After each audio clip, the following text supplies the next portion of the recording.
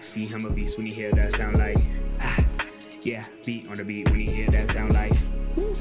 Yeah, bitch and the champ only need one round like ha. Yeah, me, I'm a G-Ring, he in the sound like. Mike Owens here. Today I'm joined by Evan Elder, who returns to action February 18th, facing Nazim Sadykhov.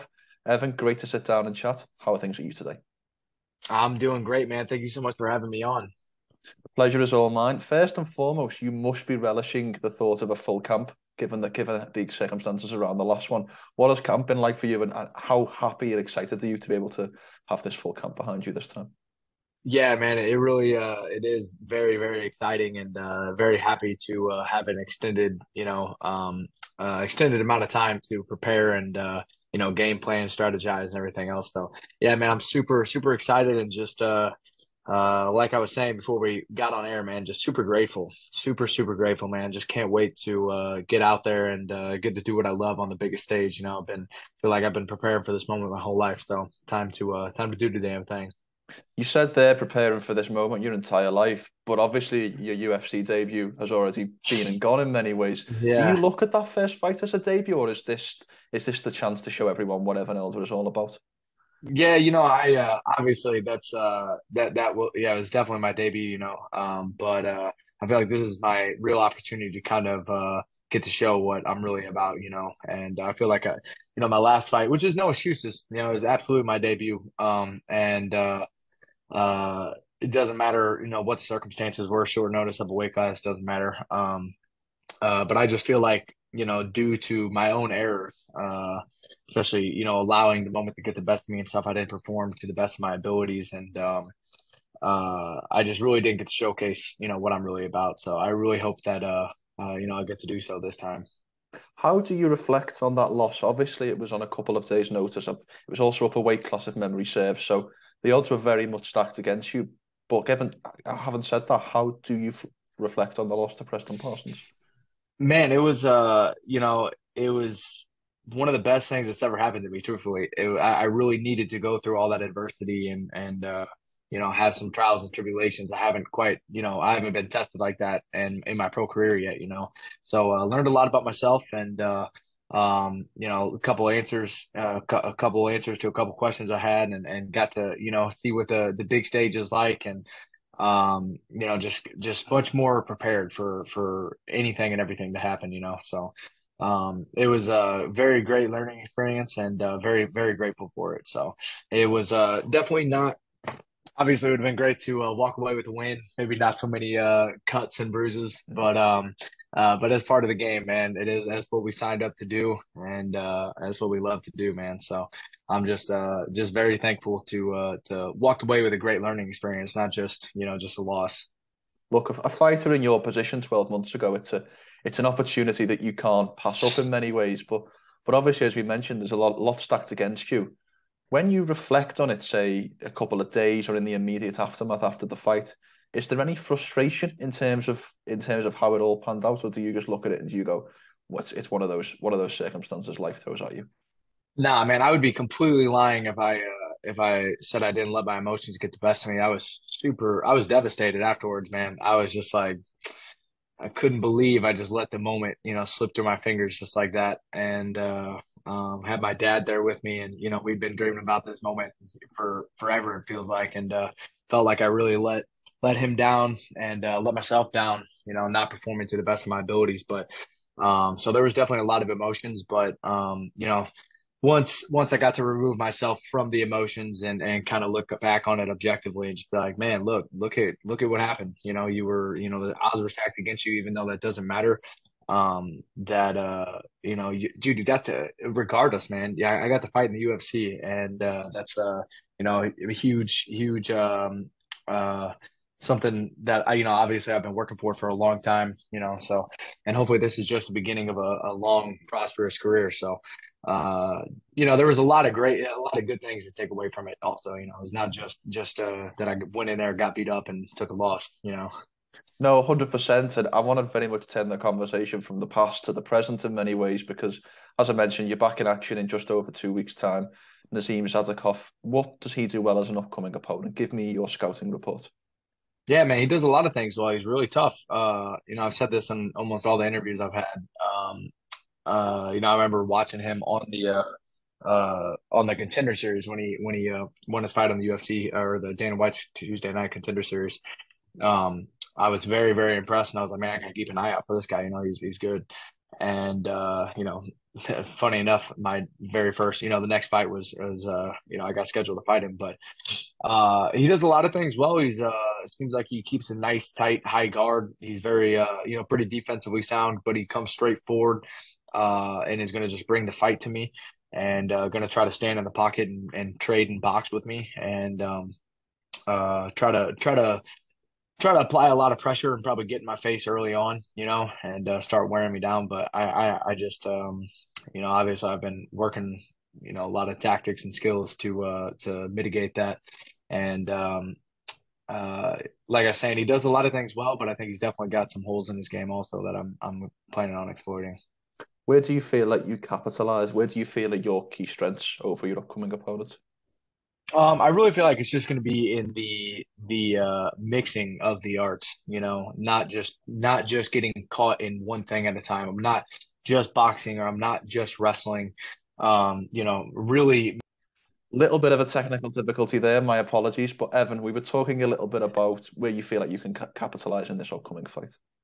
Yeah, I think I was just saying that, you know, just the mixing of the arts, you know, not getting caught just boxing, not getting caught just wrestling. It's going to be the mixing, you know, the in-betweens, you know, making them think we're wrestling and then, you know, using my wrestling to set up my strikes to set up my wrestling, you know, and everything in between. So I think I'm going to be just a little bit more well-rounded than he is. And I think that's where it's going to show.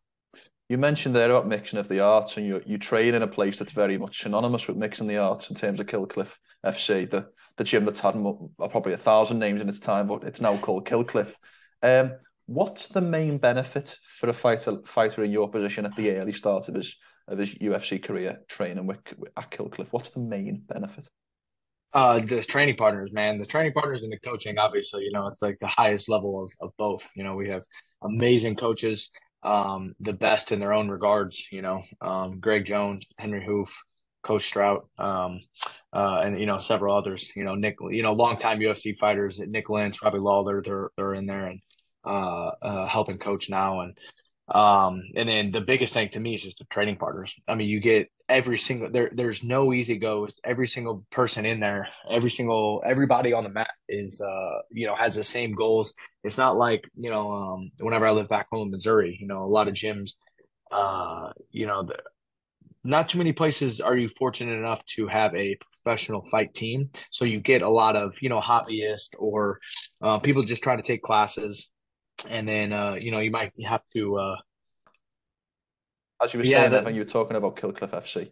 yeah, the biggest thing is just the training partners, man. It's just there's no easy rounds. Everybody's driven, everybody's competitors, you know. So it's like those times that you want to even subconsciously when you're tired, you start looking for ways you can take breaks. You know, our ego will deceive us and make us think that we're not, you know, that because especially in something like what we do, you know, everybody wants to be the alpha, everybody's trying to be ultra competitive and but even then our subconscious our or our ego will deceive us and start trying to make us feel better by taking rounds off or finding people that are, you know, easier to go with, somebody you're going to have an advantage with.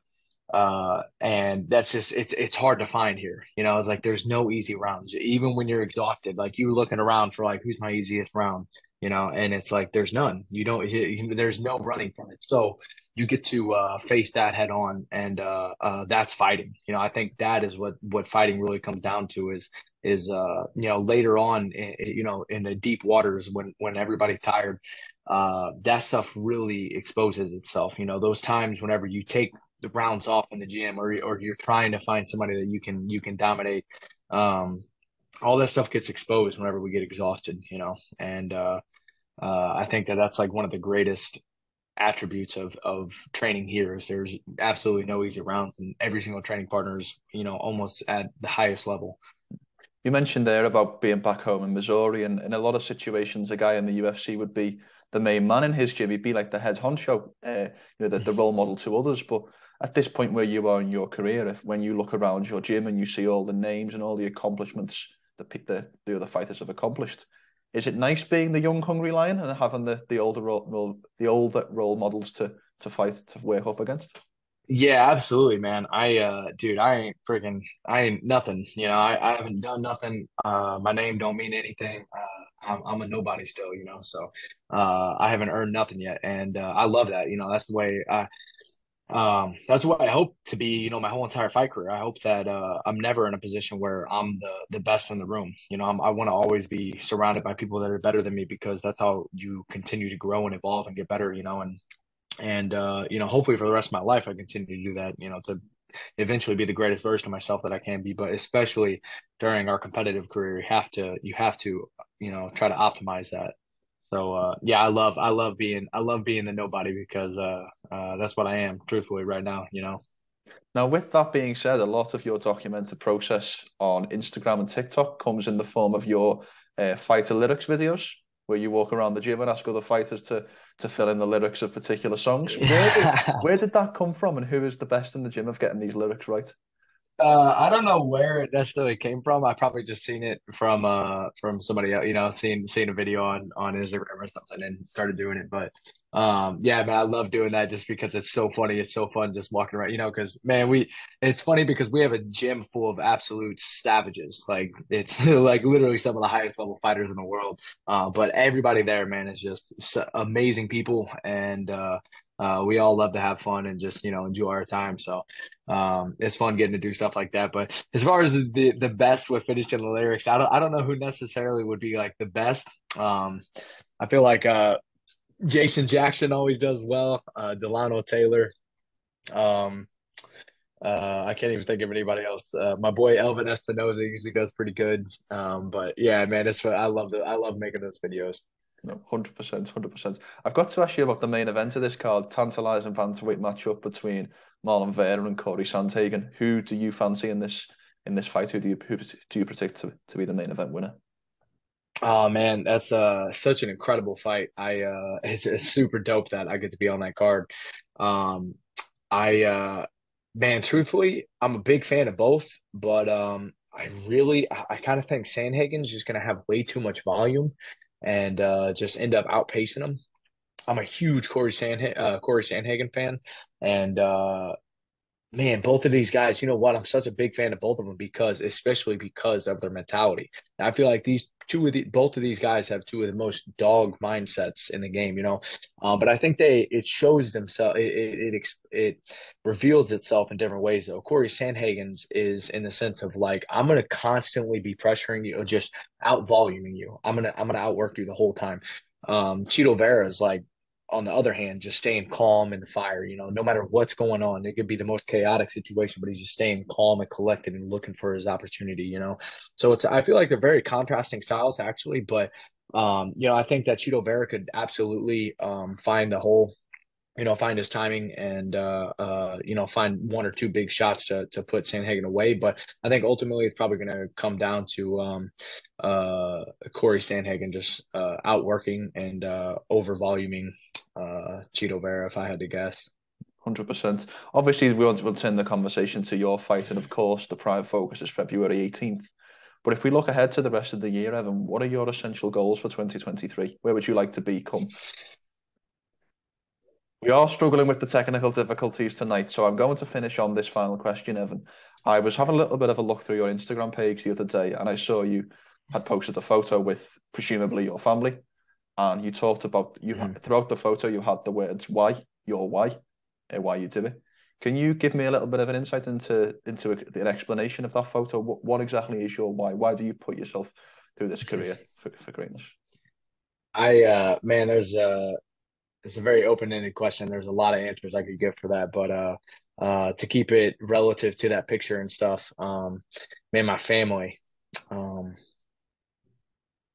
Try not to get emotional here, but man, my family is my absolute biggest why, and I just truly want to be the best that I can be for to make them proud, make my parents proud of the son, the man that they raised, and be able to give my little sisters, my brothers, someone to look up to, especially with me being the oldest. So, just hopefully inspire them to be the best versions of themselves that they can be, and then also be able to give them a life that I think that they deserve, because just like I mentioned, I think before we got on air, but God's blessed me with a lot of things, man. I have way more blessings and live a better life than I deserve. But the people in my life, and especially my family, man, are by far my greatest blessing. So it would just mean the world to me if I could, um, give them the life that I feel like they deserve. Because they've truly loved and cared for me and given me more than I could ever expect or imagine. And they really are at the very forefront of my why. So I hope that answers your question. No, beautiful way for us to end. And that was, yeah, as I say, that was an open-ended question. I appreciate your honesty, and it was a great thing to hear. Evan, thank you so much for your time. It was really great to sit down and chat. I wish you the best of luck for the fight later this month. And if there's anything you'd like to say and sign off with, the floor is yours for the final words. First off, I just want to say thank you for having me on. I appreciate you taking the time to talk with me, and to all my friends, my family, my supporters, my loved ones, everybody. I love you guys so much, and hope that February 18th I get to make you proud, and tune in. It's going to be a good one.